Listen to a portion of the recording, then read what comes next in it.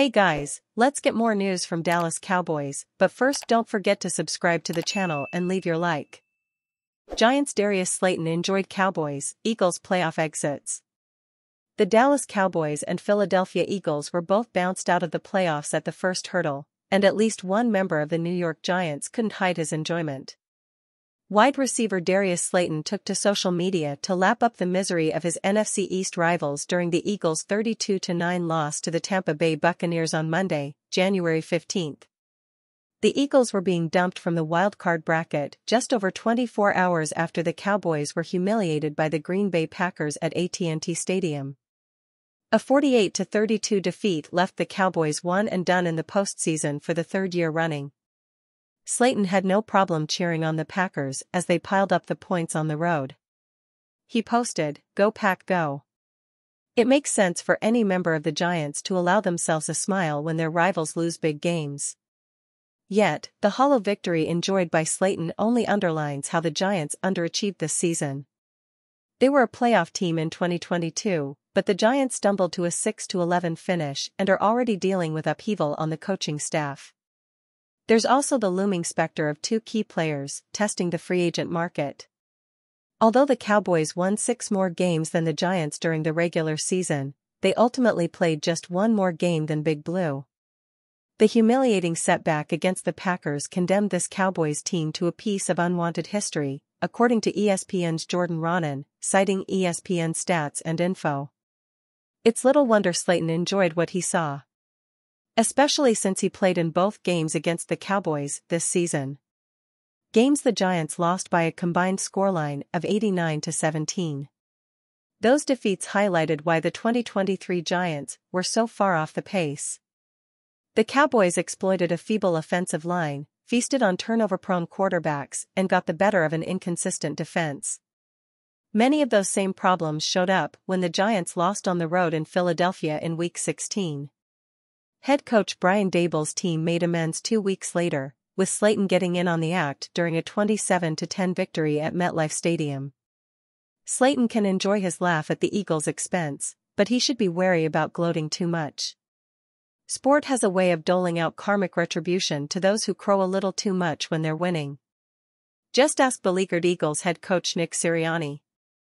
As BBC Sports' Paul Hyam points out, Sirianni's squad went 2-6 after the coach openly taunted fans of the Kansas City Chiefs following a 21-17 Eagles win in Week 11.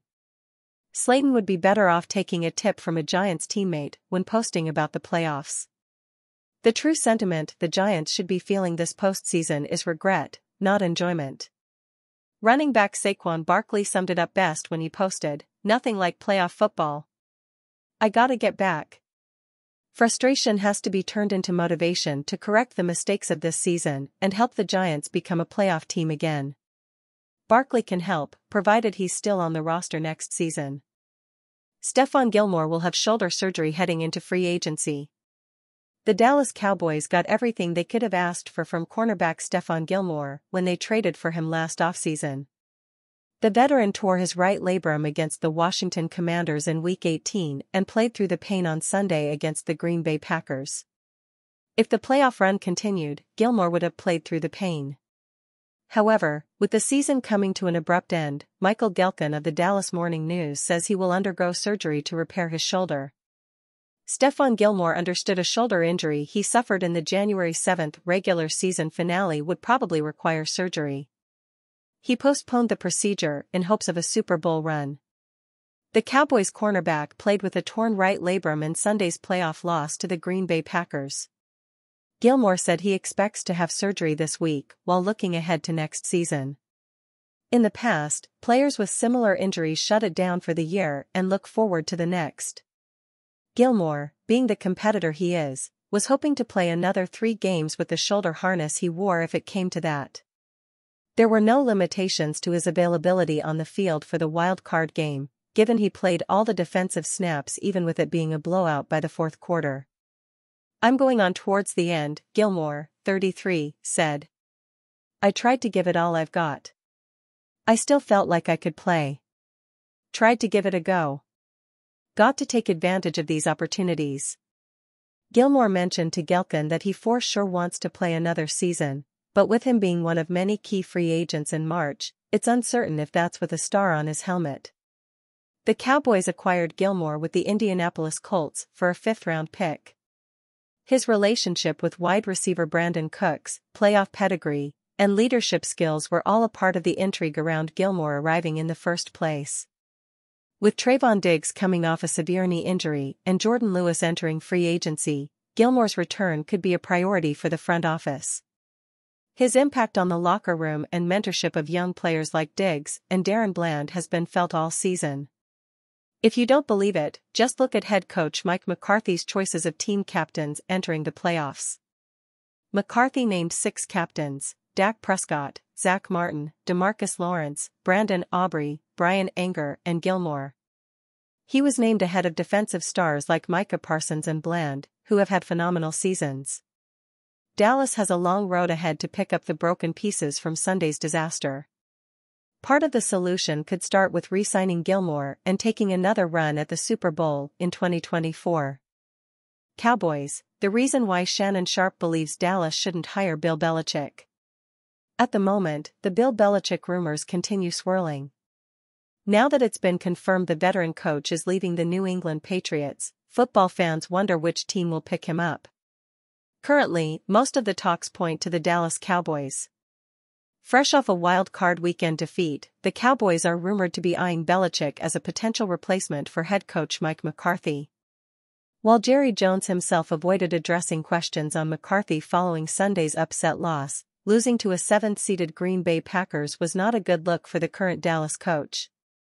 However, one big football name doesn't think that Belichick would fare well with America's team, Shannon Sharpe. Discussing the situation on First Take, Sharpe explained how the 71-year-old coach would supposedly butt heads with team owner Jerry Jones. "Molly, do you not understand that Coach Belichick wants authority?" Sharpe said, addressing co-host Molly Karim. "Can you imagine Jerry Jones trying to hold a press conference and tell what's going on with the team? And you think Coach Belichick is going to sit idly by and let Jerry do that? Absolutely not. It would be the worst. It's a match made in hell. You couldn't pick a worse match than Jerry Jones and Coach Bill Belichick." The former NFL superstar also mentioned how he believes Jones likes being the face of the Cowboys organization, which is, according to Sharpe, the rumored reason why Dallas parted ways with former coaches Jimmy Johnson and Bill Parcells. There's a reason he got rid of Jimmy. He got rid of Bill Parcells. Coach Belichick learned under Parcells. Jimmy and Coach Parcells and Coach Belichick are more alike. He doesn't want that type of coach. He wants to be able to do everything. He wants to be the face of it, Sharpe added. Controversial topic or not, Uncle Shannon will let his thoughts be heard. And as for Belichick, only time will tell what role he'll take on for the upcoming season. For now, the rumors continue. And you fan, what do you think of the Bill Belichick situation? Leave your opinion in the comments.